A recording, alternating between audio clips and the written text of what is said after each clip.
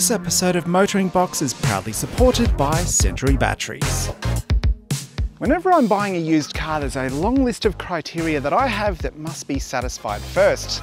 To begin with, it should be low mileage, preferably under 180,000 kilometers. Secondly, the bodywork should be in very good condition, no dents, and definitely no paint fade. Next up, it should be in a color which I find appealing, which is pretty much anything except for red or black. It also needs to have a really neat interior with no damage, no missing pieces. And when you pop the glove box, there should be a nice fat folder full of service history. And finally, the car needs to be registered with a roadworthy certificate provided, ready to go. Yep, that's me. You're probably wondering how I got myself into this situation. Well, it all started about 2 days ago when I found this dirty old 2002 Mitsubishi Magna Ralliart listed on Marketplace. It was dirty, rough around the edges and looking like someone had already started stripping it for parts. I probably should have moved on and gone back to looking at AU Falcons or VS Commodores, but this thing wouldn't let me go. Why? What's the go with Magnas? Aren't they just a Mitsubishi Gallant or Diamante which Mitsubishi got hold of and sort of fiddled around with? Why do people rave on and on about how good these front-wheel drive 6-cylinder sedans are? A recipe like that is not something I've ever been interested in trying, like ever. But how do you know you hate it unless you actually give it a taste? I had to have a look, and so the very next day on my work lunch break, I went and did just that. I only had 10 minutes. Seriously, 10 minutes. 600 seconds. I sat in the driver's seat and had a poke around. I popped the bonnet to have a look for any liquid horsepower trying to escape from the mighty 6G74, and then I took it for a drive down the street and back. That was it. Time was up. I knew that I had to make a decision then and there, otherwise I was potentially going to miss out. So I said yes, and I paid the man the full $5,500 asking price, and here we are in the driver's seat. So $5,500 you ask, why would I pay that amount of money? Well, I'll get to that in a second, but let's go for a drive in this thing and see how it actually performs.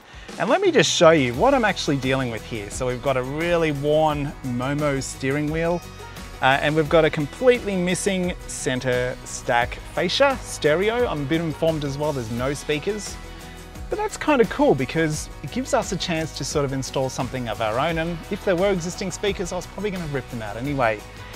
From first inspections, the only other thing that is missing are like the little surrounds of the door handles. It's missing on all 4 of them. Apparently they broke. But yeah, let's fire this thing up and see how she goes.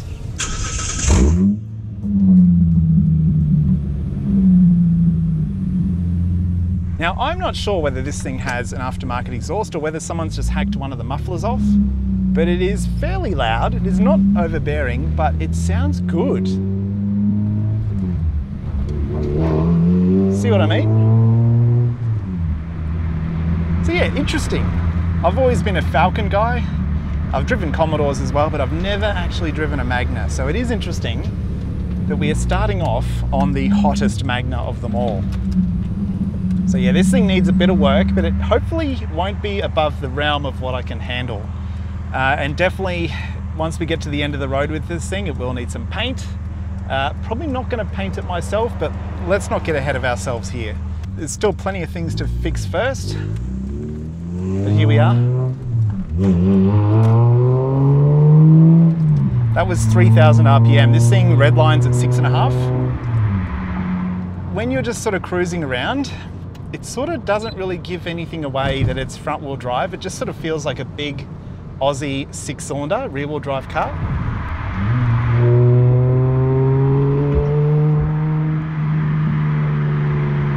Sounds good.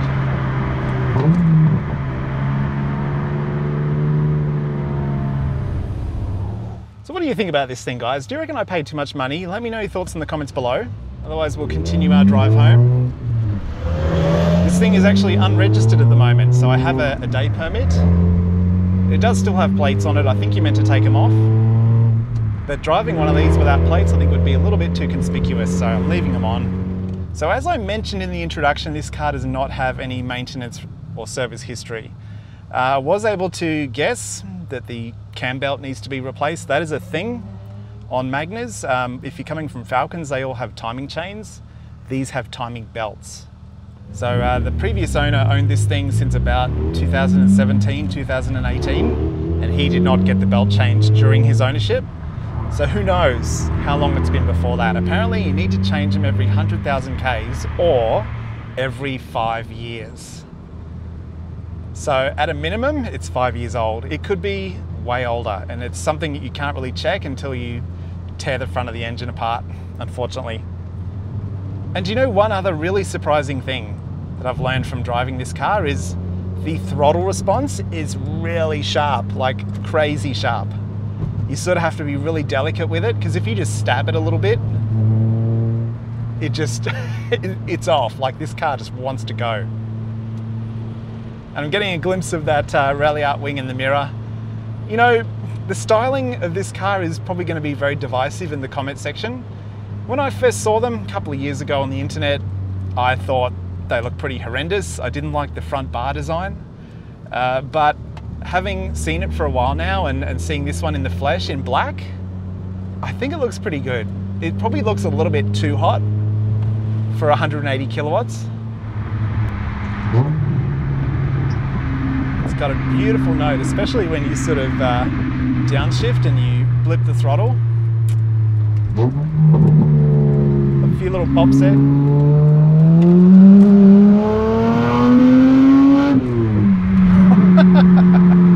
know what? It's kind of like budget Lexus LFA. You know, the LFA has that really amazing, you know, F1 sort of exhaust note. This is kind of 5K LFA, if you like. This thing is a riot. There was a little bit of torque steer as well, and if you guys don't know what torque steer is, all you rear-wheel drive guys, it's when you accelerate and you feel the steering wheel sort of tugging in your hands a little bit. There was a little bit of shimmying around. Not too crazy. It is a hot day today and the aircon's on and it's nice and cold, so that's good. I do need a car with air conditioning up here in Queensland.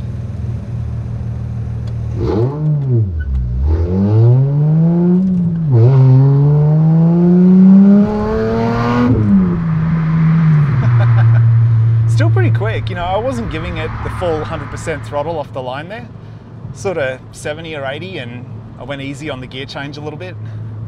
But it's still quick, like it still chirped the tyres off the line there too.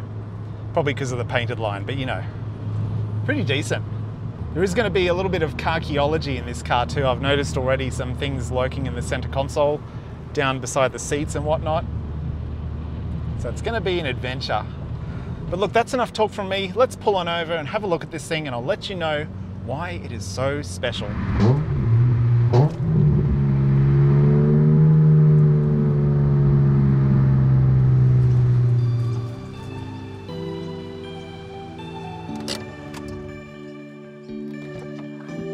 Now today is extremely hot and this is the only easy bit of shade I could find. But why did I actually buy this car? Well, as I mentioned, it is a little bit special, and that's because when Mitsubishi were planning this car, they created a Mitsubishi Magna Ralliart concept car. And it pretty much looked exactly like this, except it had a four-wheel drive system lifted from the Mitsubishi Lancer Evolution 6, and it also had a few other bits and bobs like Recaro seats. Unfortunately, due to budget constraints, the production version lost both of those things. But we still ended up with the hottest Magna Mitsubishi Australia ever made. The 3.5 litre engine was chucking out 180 kilowatts and 333 Newton meters of torque, exclusively through the front wheels. And Mitsubishi Australia were able to get that amount of power out of this engine thanks to more aggressive cam profiles, modified cylinder heads which also gave the engine higher compression, stainless steel HM headers flowing into a sports exhaust system, and all topped off with a revised ECU map. Magna Ralliarts also came standard with Enkei wheels, which mine doesn't actually have fitted at the moment, but they're in the back, and also Koni dampers, which I'm not sure if this car still has anymore. So that is one reason why this car is so special, but the other reason is they made just 500 Magna Ralliarts. And you could only buy this car in 4 different spec combinations. You could get an automatic or you could get a manual. And then you could choose from a sunroof or not. So there's only 4 possible combination of cars you could actually get. Really, the only other choice you had was what colour you wanted it to be. There was flame red, Mawson white, pewter silver, sable black, which I've got here, and wasp yellow. And I believe with wasp yellow there was only 2 cars produced in that colour, by far making it the rarest one out there. So out of those 500 cars, only 130 of them were manual. And manual is the one you really wanted because manual cars came with an LSD diff. The automatics came with an open diff, and Mitsubishi tacked on traction control to sort of make up for that one tyre fire which you were probably going to experience. So out of those 130 manual Magna Ralliarts, just 28 were painted in sable black. And out of those 28 cars, 10 of them had a sunroof and 18 didn't.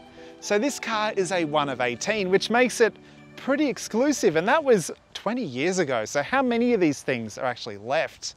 Apart from needing a respray, which is obvious, I cannot see any major bodywork that needs to be done. I have not seen any rust yet, but I have not seen under this car, so it's a bit hard to say, a bit early days yet on that. Obviously the bumpers have had a little hit here or there, but whatever's happened, they've kind of popped back out to where they should be. There is a bit of a chip here or a crack on the side skirt, but I can see if I can try and plastic weld that. There might be other solutions available. But yes, all present. It does have a set of speedy carbine wheels on it, which I don't like. I mean, some people will like it. It's kind of like a black on black. The design of them is not too bad. They do need to be refinished, but in the back, well, 3 of them are in the boot, but the 4th one of the stock Enkei 17-inch wheels is here in the back seat. So this is a very similar design to the Evo 6 or 7 wheels, Lancer, but I think the offset is a little bit different. So some people put Lancer wheels on these to get a more aggressive kind of an offset, but these look all right. So we'll probably clean them up, see if they need to be reconditioned. This one looks okay, a little bit of rash. Nothing crazy though. As far as the inside goes, it's not bad. There are a few missing pieces, like the little surrounds behind the door handles. Everything just needs a really good clean, so I'm probably going to strip everything out like I've done with some of my other cars, take the seats out, take the carpet out, and just clean the hell out of everything. But I have to say, I'm pretty excited to see how well this car cleans up. It might surprise us all. And of course, Magnas do have pillarless doors, or pillarless windows, I guess you'd call it. Kind of like a Subaru Impreza. There's just no frame around the top of the window, which is pretty cool. Back seats and trims and everything are in a little bit better condition. But yeah, we're not going to know until we give this car a bit of a tidy up. So there is some work to be done, but really this car cost me $5,500. I've seen stock Magnas going for that much, so I think it's a pretty good deal. If you're not afraid of getting your hands dirty, which I'm not. Yeah, look at this sunburn. Look at this clear coat. It's just melting off the car. It's obviously seen a lot of sun in its life. It must have gone through a few years where it was ungaraged, I guess, potentially. But yeah, what are you going to do about it? I don't know any car from sort of this age period that's got mint condition black paint, unless it's literally lived in a garage its entire life. So if we turn the ignition on, we've got 247, 462 on the clock. We've got the nice red Ralliart gauges there. It is a manual, of course, so we've got the 5-speed. It seems okay. It did sort of crunch third a little bit when it was cold, but when it warmed up, it was beautiful. My BA XR6 Turbo does a similar thing, so I don't really think it's anything to worry about. We do have a little bit of a tear on the bolster there, a bit of wear.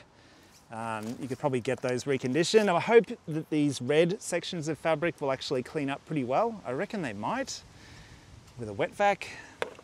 You could even get these done in leather if you wanted to, the bolsters, or at the very least just get the material sort of redone. Let's have a look at the party piece, shall we? So here we have the 3.5 litre V6.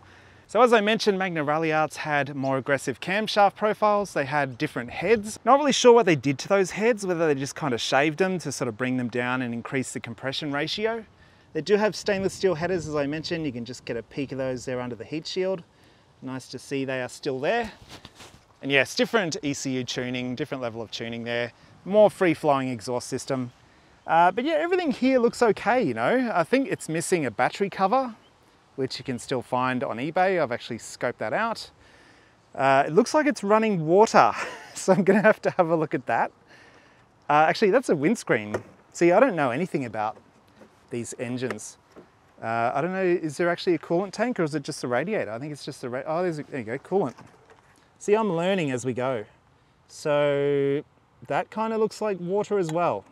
Isn't that funny? If this was a Falcon, I would fully think that's the radiator overflow and then that'd be for the windscreen, but it's the opposite. So we're going to be going on a learning adventure together, and by all means, if you know a lot about these cars or if you spot something about this one or something I should know about, let me know in the comments section, because yeah, like I've seen these in pictures, but I don't really know anything else about them. And we are, of course, here we are, Magna 122. So if you want to look that up, I will provide a link to a spreadsheet, but yes, number 122 is a black manual car. So everything else checks out, which is good to know because things can be swapped around and cars can be reshelled and lots of things. So the VIN as well is a proper Magna Ralliart VIN. I've checked that. Yeah, sounds good. I think it's a pretty amazing sounding engine. It's not the most powerful thing in the world when you come from Falcons, especially an XR6 Turbo. But it does have a lot of theatre about it. I really hope that came across in the drive home. So I really hope you like the car. I'm pretty stoked with it. I'm looking forward to getting to know it a little bit more. There's a lot of things about this car which is brand new to me. It's all foreign. But these things are going to be future classics. They are going up in value, and I think $5.5 grand for the condition, I think it's a fair deal. One last thing I'll say about these cars is it's really hard to find some of the unique parts that this car has. So it's got wheel arch flares, it's got the unique body kit with the front and rear bumpers, but even things like this badge right here, you cannot find these anymore. So things like that are going to be quite troublesome to buy. Things that are easier are things like tail lights. So I think these are aftermarket tail lights. They're like clear ones. Don't like them. I'm going to find a set of the proper red tail lights, which this car should have. If anyone's interested in these, hit me up. Maybe we can even trade for a set of stock ones if they're in good condition. So that's it guys, I'll leave it there. If you want to support the channel, do consider grabbing a Homegrown Heroes t-shirt from MotoringBox.com. I also have window stickers back in stock for just a couple of bucks. This car's going to cop some of them very soon. They look really good. It's a great way to support the channel and get something in return. But yeah, really hope you're excited as much as I am. Every time I look at this car, I can see just a whole lot of jobs that need to be done. So we're going to get stuck into it soon. So thank you very much for watching. Have a good one. I'll see you soon.